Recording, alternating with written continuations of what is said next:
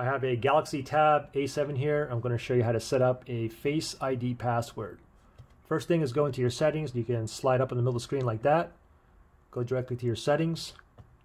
Now from here, you want to go ahead and find Biometrics and Security right here. So tap on Biometrics and Security.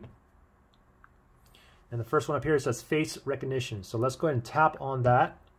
Now you will have to put in your PIN or your password. If you didn't set a PIN or password up before, then it's going to ask you to set one up right now. Okay. Anyway, I'll put in my PIN and then click on Continue. It says Face Recognition here. Let's go ahead and tap on Continue. Now here's the camera here. What we got to do is turn it this way. Okay, so the camera is on top. Now simply just look at it, just like this. Don't move, and that's super quick. Voila, face registered. We are done. Tap on Done, and we'll leave it on.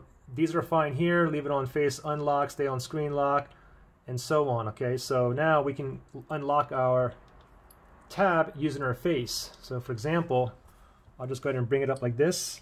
I'm looking at the tab, and I'm going to swipe up. And boom, okay? Now if I wasn't looking at it, something like this will happen, okay? If I tilt it this way, oops, and now I try to not put my face in it, this will happen. But now if I put my face in it really fast, it'll also unlock it. Pretty simple.